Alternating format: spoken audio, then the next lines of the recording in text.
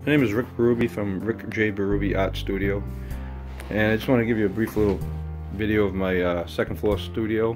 It's mainly for my big oil paintings, bigger I should say. They're not that big, but you know, like Bob Ross style. This is basically my Bob Ross studio. Might as well call it that. We have well, the painting that's up there is being dried right now. Anyway, I wanted to mention, if anybody has noticed, RJB has always signed my paintings and everything, actually, all my drawings. And the reason is, my name obviously is RJB, which J is for Joseph, in case anybody's wondering. Not that it matters, but I didn't want to sign my name as Rick Berube, so because it was just too long, and you know, using a liner brush and oil paint and it was a nightmare. So I just decided to just shorten it and make it my initials, and that's it. And that's how that happened. So anyway, here we are. This is brush beater box, I guess that's what Bob calls it. Bob Ross, that is. I made this my own. This is my own invention thing. So there's glass, so you don't have to smell. Oh, actually, it's plexiglass. Then inside, it's made for two hands. Inside, hey, and by the way, I'm right here. Hello, I don't know if you can see me. There's a stick in the middle in a bag, so it doesn't, you know, when I smack the brush back and forth, it just contains all the spray. Because, you know, that would be a nightmare. Anyway, you have this case I made. This is huge. It goes behind a refrigerator that I really didn't want to show you, but there's a refrigerator here. This is in the kitchen. Used to rent this out to my uncle a couple of years ago, and he's no longer here. Well, he moved, so that's why we decided to. Also, there's an oven right here too. Actually, I put these in because this was a bedroom at one point. Because it's a two-family converted to a single, and then we converted it back and forth. So you know, it's kind of a mess. And these walls are blue. My daughter Ashley, well, she's like 30 now. Actually 31. Oh my God, I'm getting old. Yeah, she wanted blue walls, and this was her bedroom at one point. So it's, like I said, it's got it out basically, and I put these temporary cabinets that I got for free from a friend of mine where I used to work, and I use that for my desk, as you can see. Well, my painting, all my supplies and stuff. My paints are in here. I have another whole set downstairs, but this is a complete set of all Bob Ross style oil paints. And all those brushes, as you can see, I kind of put them on a board because I use them all the time. So basically I didn't use this one yet. And as you can see, that's brand new. Most of these have been used a few times, and there are some brand new ones also. I have an outline of where these brushes go, because I just was getting sick of not remembering where I, you know, put what brush or whatever. Plus I have, like, I use multiple brushes for each painting. So you have you know, these are all, there's darks, and then lights. I'll do light paints with these, same with these. So I have one of each, you know, 1-inch brush, 2-inch brush, 1-inch brush, 2-inch brush, darks, lights, and then this is miscellaneous. And then I have, this is a full, actually this is the half size, or, no, this is the full size, round brush, foliage brush. Downstairs I have the half size. And filberts. Got your fan brushes, all different sizes. A couple of script liner brushes. This is, you know, obviously a blending brush, makeup brush, just to use for blending. That's not really used up here often. Every now and then I do, just for little areas. And then I got a couple of more knives, the large and the small. And that's it for Bob Ross stuff. I put my odorless paint thinner in here, or in here, and also I have liquid white. I have plenty of that. I have extra in the back. Over here I have some supplies. It's a little dark. Sorry about that. I made some wash. I forgot the name of the person. I should have wrote it down. That actually did this, but he's cool. He's online, and he actually, I don't know if he invented it, but it's like, I don't know. There's 3/4 water. There's some liquid soap, like dishwashing detergent, and that mixed with. That's about it, really. Oh no, and then olive oil, that's right. I haven't done this in a while, but it works pretty good. It cleans brushes really well.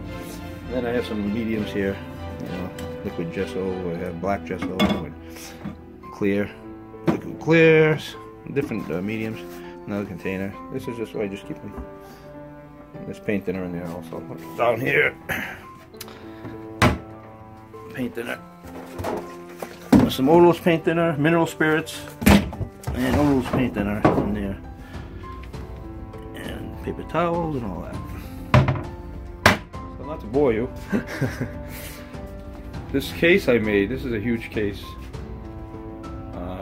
It just preserves all the, it's a drying case basically also, because at one time I was doing like 5 a week and I would just be piling them in here, slide them in. This is getting kind of rough, but yeah, this is very heavy duty. It's on wheels.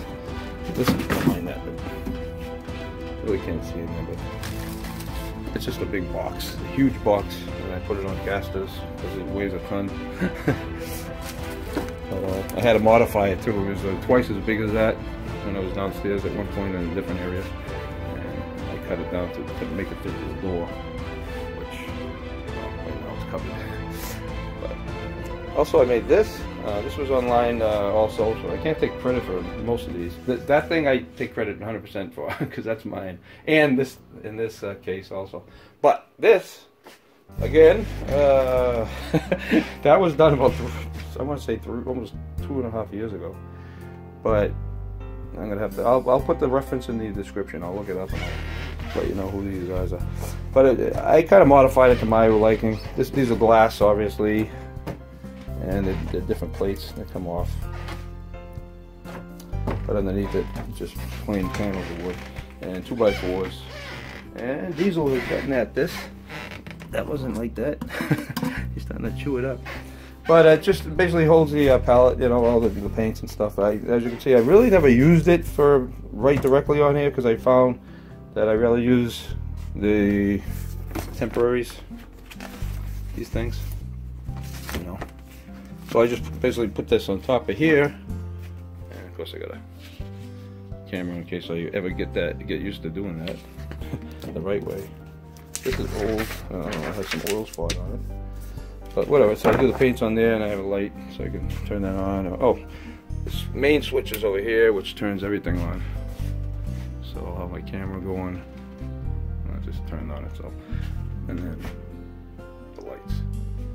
Lights, camera, action, right? Then I can turn everything else on. But I have a main switch, so I just shut it all down so I don't have to individually shut each one. Because I put these up here, these, you know, switches. I could do them individual, but I have the original Bob Ross palette, and I'm holding it backwards. It goes like this. Hold it like that. You can see that. Anyway, that's kids, right? I have some extra canvases back here for storage area. You know, 18 by 24s. I think these are, what are these? 22 by 28s.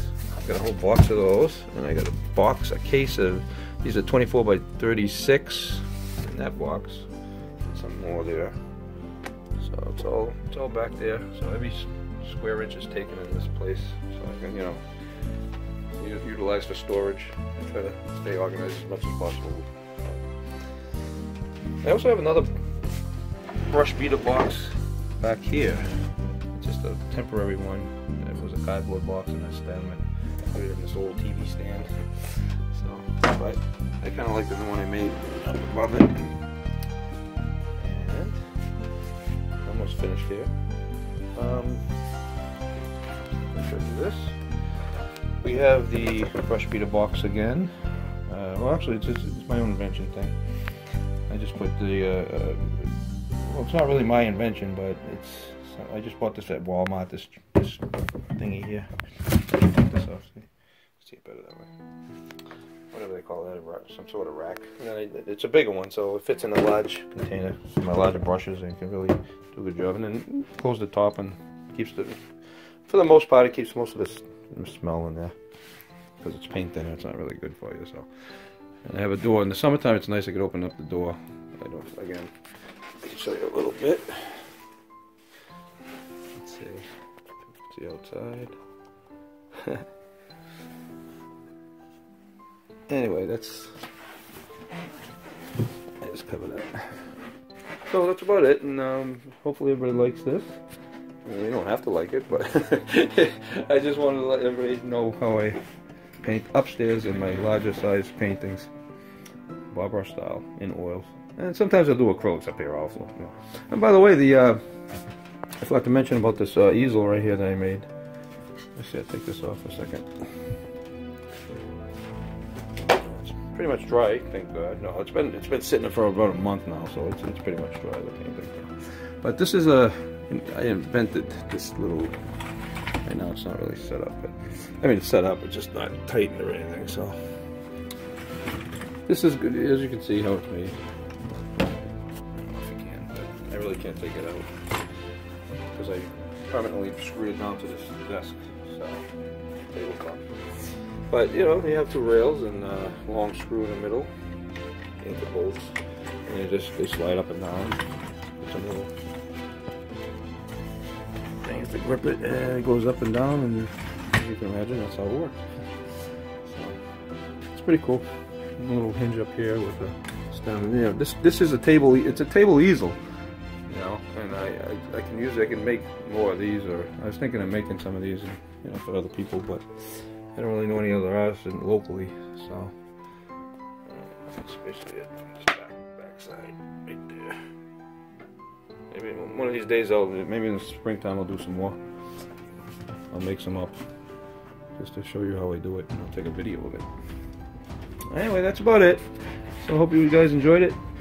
Have a great day, and I'll see you in the next one.